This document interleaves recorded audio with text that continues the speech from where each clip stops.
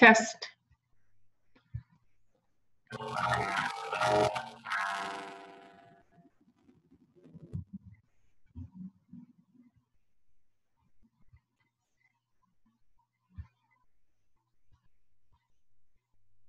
Okay, let's do phone.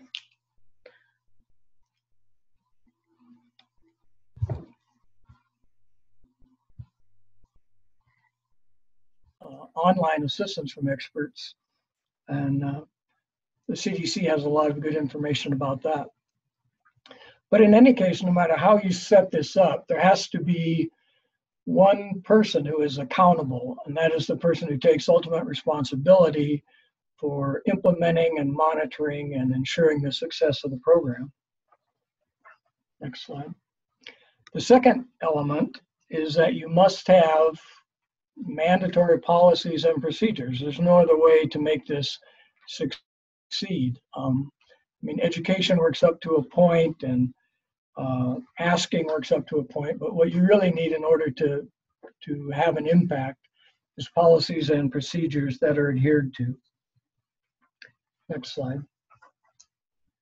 Then, obviously, to know if you're headed in the right direction or you're making any impact, somebody has to keep track of how you're doing in terms of disease resistance and adherence to your program. And then this information has to be conveyed to all the staff that are participating in the program. Next slide. And the people who are most impacted, the prescribers, need to be able to see the results of the program. They may need help in supporting their decisions and in communicating their decisions to their patients. And the second arm of this is that the public itself needs to be educated about antibiotic usage. The CDC has some good programs that can help with that. Their most recent has been renamed Be Antibiotics Aware, Smart Use, Best Care. But they have a lot of information that can be used as handouts or as talking points in a clinical setting. Next slide. Well, this is an example of one of the CDC's handouts that talks about the differences between bacteria and viruses and when antibiotics are needed. And they have several others. Next slide. So you don't have to invent all this yourself.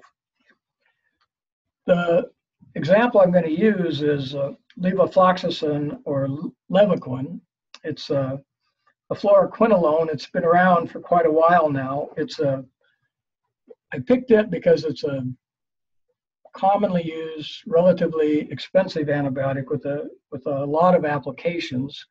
It's widely prescribed, and because of that, of course, widely prescribed inappropriately. Used both in hospitals and outpatients.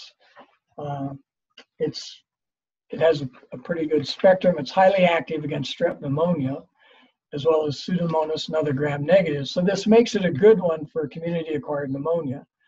It's also good for severe sinusitis, complicated urinary tract infections, some intra-abdominal infections, acute prostatitis. So it's a very useful antibiotic. Next slide. The problem, of course, is that especially a lot of these respiratory illnesses, probably the majority of them are actually not caused by bacteria. Most sinusitis and bronchitis is viral. Antibiotics aren't really needed, and when they're prescribed, then bacteria are exposed to these and they can develop resistance. So for respiratory illnesses, it's recommended that it be used only if you have greater than 3 days of fever. And by fever, it's not the patient's self-report, but documented temperatures, a significant fever, 102 Fahrenheit or above, or an illness that fails to improve after 10 days, which would be sort of a typical viral course, or one that initially improves and then worsens again with these other signs such as fever. Next slide. Next slide.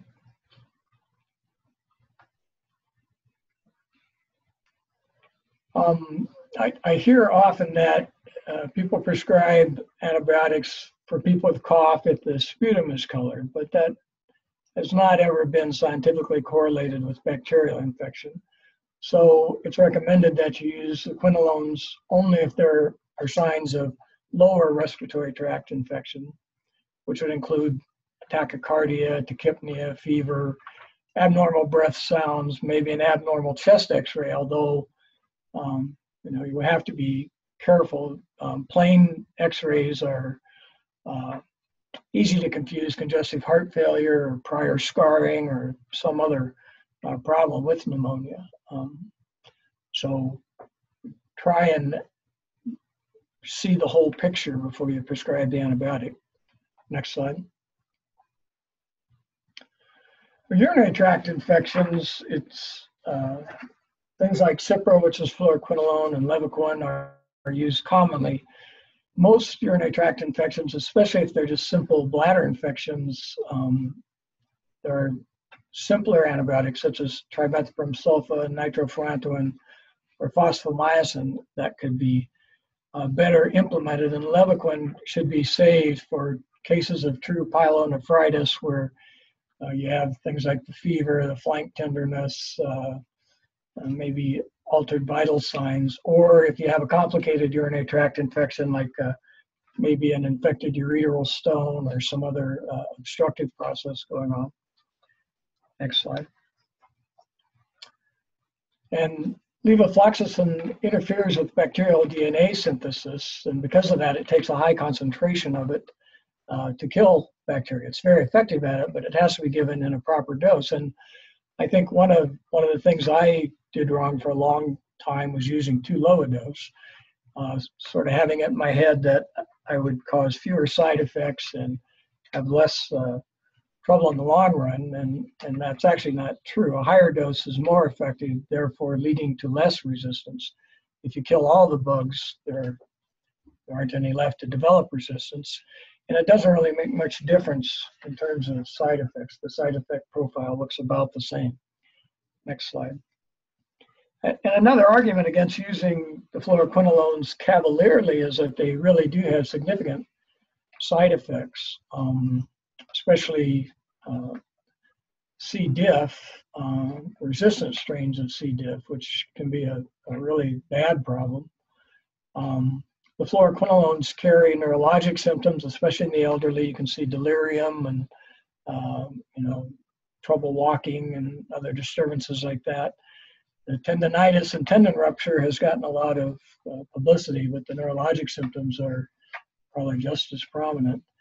And then also you can see dysrhythmias with QT prolongation, and it's recommended that you not give this concomitantly in a patient who's on amiodarone.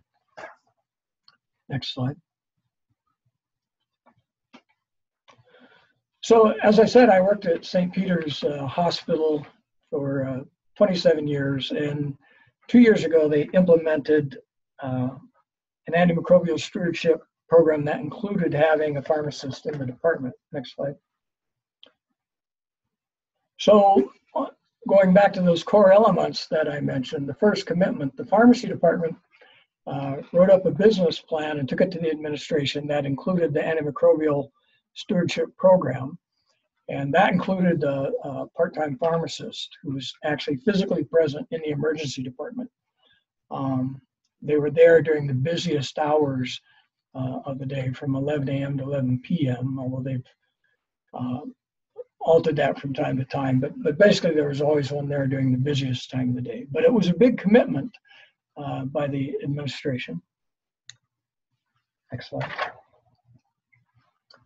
And they developed policies. So the pharmacist was physically present, and they reviewed all the parenteral orders for antibiotics. Now, if I wrote a prescription, they didn't review that, but if I ordered even an oral antibiotic in the ER, they saw that and might come over and ask me what I thought of their ideas about it. Or the parenteral antibiotics, they had to be reviewed and approved by the pharmacist before they were released to the nursing staff to administer.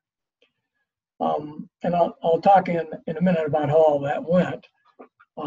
Because the physicians in the ER had kind of mixed reactions to that. But the other thing here that they did is they reviewed all of the culture results from testing done in the ER. And prior to that, if I, say, ordered a urine culture and then put the patient on whatever empiric antibiotic I chose, and 2 days later, the urine culture comes back and it shows that it's resistant to the drug I had prescribed, you know, the odds are that I wouldn't be working when that came back, and somebody would have to follow that up. And we never had a really good system for how to do that. It typically fell on the physician who was working on that shift, but as you can imagine, in a busy shift, the last thing the ER doctor wanted was for somebody to hand him a handful of culture results from days prior that they had to go through and try and sort out what needed to be done. We didn't really have nursing staff available to do that either. They had other duties. But the pharmacist in the department reviewed all those, did the follow-up, found out whether the patient had been treated, whether what they were treated with was something that the bug was sensitive to. And if something needed to be done, then they would come and consult with the ED physician working there. But it was much more efficient, and it meant that the follow-up was a lot more thorough, and patients were less likely to fall through the cracks. And so that was a big selling point to the ER physicians. They were willing to put up with having the pharmacist in the department, if for no other reason than that it took this hassle of follow-up on cultures out of our lab. Next slide. The results of the cultures and the treatment are summarized for the hospitalists and for the inpatient facilities and for the primary care offices that the hospital owns and manages. They were not specifically done for the emergency department. And that was just a decision they made on time and best use. I think it would have been a good thing, but what they did do is they came to our monthly emergency department meetings, and they would give us feedback about how things were going. And then we also got an annual biogram. You could get it more often if you wanted it on our susceptibilities.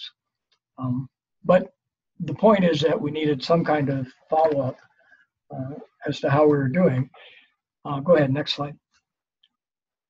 So this talks about the first 2 years of this stewardship program and our antibiotic usage, and then specifically our fluoroquinolone usage in respiratory diseases. So if we saw somebody that we thought had pneumonia or had bronchitis or had sinusitis, did we treat them with an antibiotic, and did having the pharmacist in the department make a difference? And so you can see in the dark blue is the first year's experience, and in the gold is the second year's experience. And our first year, our antibiotic usage was around 13%. After the program had been in effect for a year, that fell to 7.7%, pretty much cut in half. And the same is true for fluoroquinolone usage, where we went from 2.6% to 1.03%. So pretty dramatic change in our prescribing practices. In the box in the upper right-hand corner is how we compared to the average in Montana. And you can see that we were better than the average to begin with. And I would like to think that's because we were smarter, better ER doctors, but I know that that's not true.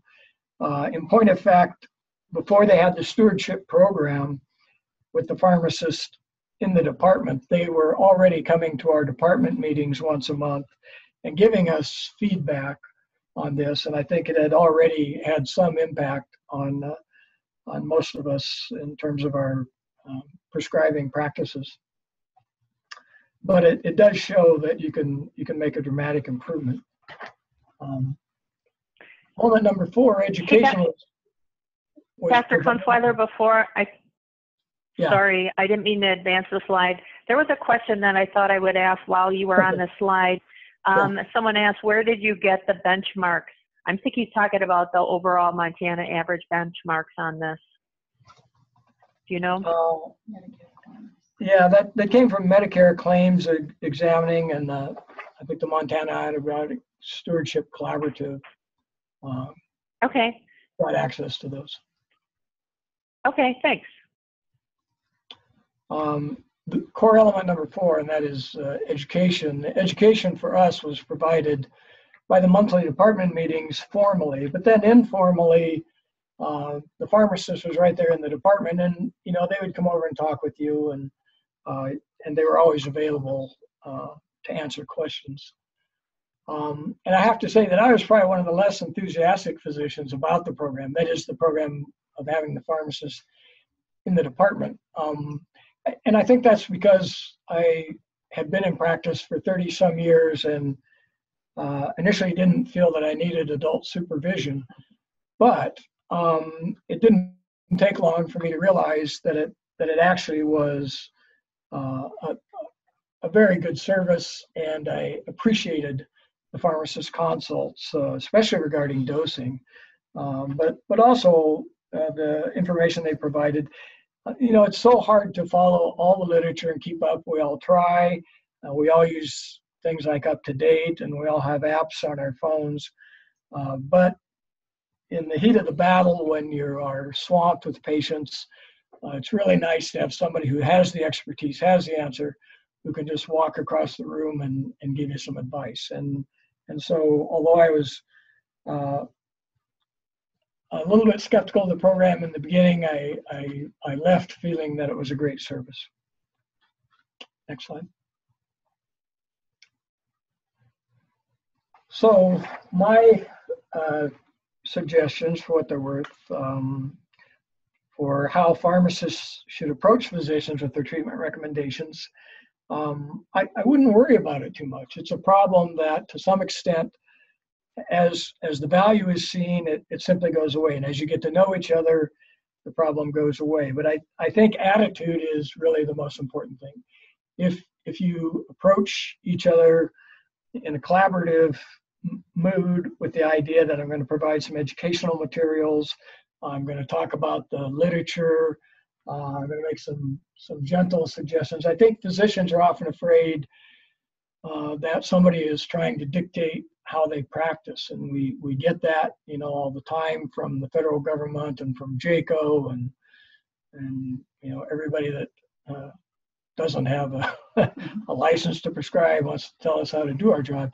And so we are sort of inherently suspicious and maybe a little bit on edge. But once you have some interaction and you realize that the pharmacists have spent 6 years or whatever just studying pharmacology, and they are following the literature, and they are a really valuable service. I think as long as you approach it with a gentle attitude and in an educational format, I think that problem pretty much solves itself. I do have to say too, they all appeared to be about 15 years old, and so it took a while for me to get used to that and realize that they they really did have a lot of training and a lot of knowledge and a lot of education, and so it worked out well. The other thing that physicians worry about is, how do you communicate with your patients, or in particular the parents of patients who feel they need an antibiotic. And this has become sort of ingrained in our society because antibiotics are so ubiquitous and have been used so often. And I think there are a couple of points that I found to be effective in my practice. And the first was to reassure the families, to reassure the patient that that antibiotic wasn't indicated because most likely this was a viral problem and it was going to take care of itself, and that it's okay to just watch. The antibiotics aren't going away. They are still always going to be available if we need them, but they're not indicated in this. This is almost certainly viral. It's going to get better on its own. And the other thing I would stress is that the antibiotics are not without problems in and of themselves, and that there can be side effects. And so we don't want to use them unless we have strong indications. And then the last motivator is money. They're expensive, and if you can come up with other alternative treatments that are supportive, that don't involve antibiotics, you save money, you lower your risk of side effects, and you can always fall back on antibiotics if things change. And so I think those are all arguments that you can use with your patients and with the parents of children. Next slide. So in summary, we need these formal programs if we're going to improve our care, reduce the development of resistant strains, preserve the effectiveness of our antibiotic arsenal for years to come. It is almost imperative that you have some kind of a formal program to support your use. Education is helpful, and but we don't all have time to always know what the best practices are, and any help we can get in that regard, I think, is good. And that pretty much concludes my part of the webinar. We have some of the core elements from the CDC, and they've enumerated these for hospitals, for critical access hospitals, and for nursing homes. We can take a look at those. Next slide. So, as you can see, there's more than four, the four that I talked about. When you look at them, they sort of just break the same thing out differently. Leadership's commitment, accountability, somebody who has expertise, and then you need actions to support the use. You have to have policies and procedures. You have to have somebody monitoring that. You have to track it. You have to see what's happening with your development of resistance. And then that information has to come back to the people who are involved in the program. And that has to be done with education. Next slide. The CDC has some good materials for helping small entities and critical access hospitals develop these. Next slide. And you can look that up on their website, or clicked on the address here, and then they have the same thing for nursing homes, and they're basically the same, just reformatted a little bit. And then next slide. So Mountain Pacific has been involved in the Antibiotic Stewardship Collaborative, and I actually haven't had much to do with that program. Patty, would you like to talk about it? I sure will. Thank you so much. Before we do, this jumps into additional information. Does anybody have any questions? If you want to chat, that would be great. I'm going to try to unmute all the phones. If we don't get a ton of feedback, I'll keep them unmuted, and we'll see. If you have any questions, please speak up. So everybody should be unmuted now. So if you have a question, go ahead and speak up.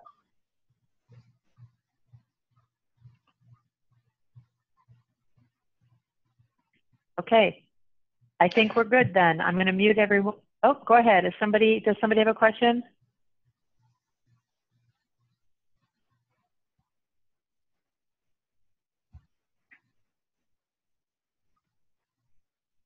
Okay, I'm going to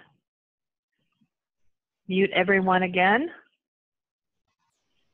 All right, so I'm going to continue on. Again, this is Patty Casedna from Mountain Pacific, and I'm part of the Montana Antibiotic Stewardship Collaborative. What actually ended up happening was a lot of different organizations received some funding to help Montana hospitals and clinics support antibiotic stewardship. And what we did was everybody had just a sliver of funding with different deliverables required. And what we really did was we felt that if we synergize our energies, not only are we more efficient within our funds, but also much more efficient and effective in the services we can provide the hospitals and clinics in the state of Montana. So the collaborative is made up of the Montana State Department of Public Health and Human Services, the Communical disease, communicable disease and epidemiology departments, I believe, the Montana Hospital Association, and that includes the Hospital Improvement Innovation Network, or the HIN program, and the FLEX program. Mountain Pacific, part of the QIO. Montana Office of Rural Health, the SHIP funding is helping support some of this. And then the University of Montana Pharmacy program. So if you're a hospital or a clinic and you are on an antibiotic stewardship team and you guys aren't aware of the technical services available to you, whether it's through the HIN program, the FLEX program, the QIO, etc., you can actually just contact any individual program, or, and in a couple of slides, you'll see a link to our website. The Montana Collaborative actually has a website, and you can contact us directly if you want some help. And actually, a lot of the resources that were discussed already are available on that website as well. So some additional stakeholders that we identified as we got into this, we realized there's some other stakeholders that have an interest in this.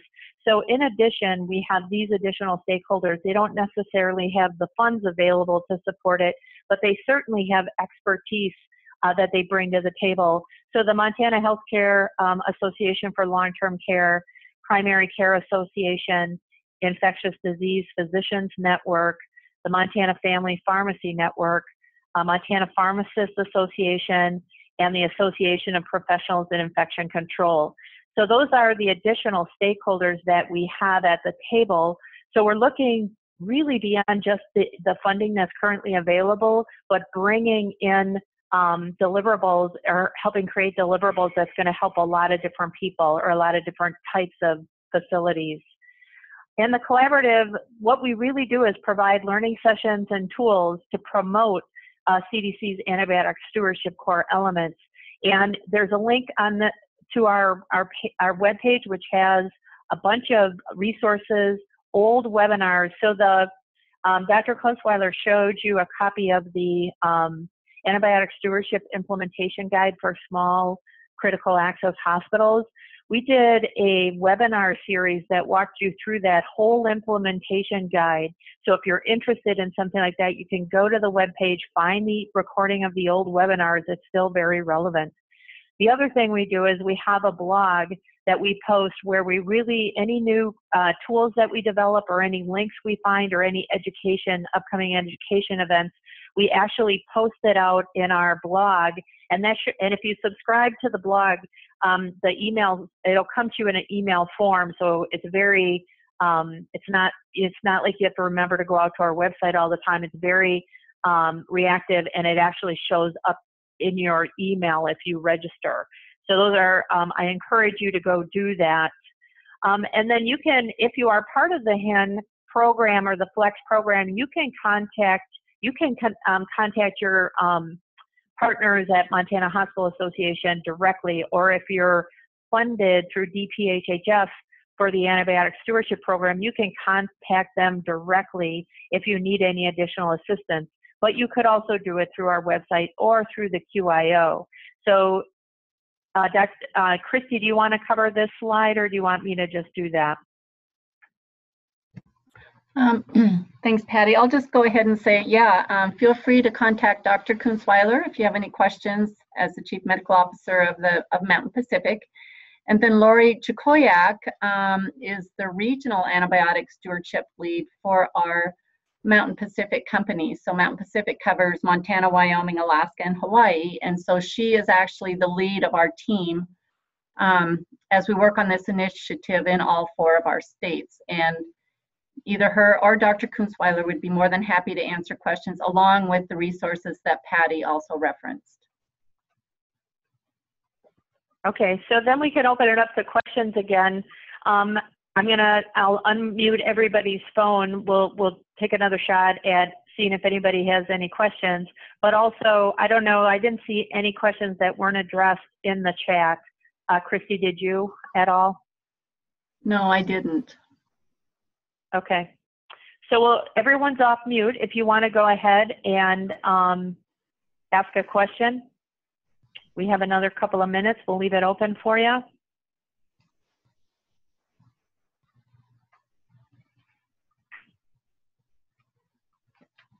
Okay, I'm going to go on then, and the final slide is just a reminder again, the Montana Antibiotic Stewardship Collaborative Resources page, and that's a link, it's linked on this slide, is all our past education webinar materials, Antibiotic Steward Program implementation guides, policy templates, protocol and clinical guidelines are on there, as well as we created a Days of Therapy antibiotic usage data tracking tool. It's mainly for inpatient and long-term care at this point. We are working on a copy for emergency department and outpatient. And if you subscribe to our blog, you will get notified of when that's available. And then the second link is to subscribe to the blog. So if you just click on the link, it'll go out there. So after this presentation is done, within a day or so, this will show up on our web page, but also I'll send out a blog post, and if you subscribe, it'll show up right in your email, and it'll take you right to the slides and the recording. So other than that, I just want to thank everyone for attending today, and Christy and Dr. Kunzweiler, thank you so much for sharing your expertise. And I think that's, go ahead, Christy. We just said you're welcome, and we just want to thank everyone for joining as well. Okay. Have a great rest of your day. All right. Thanks, Patty. Thanks, everyone. Yep. Thank you, everyone.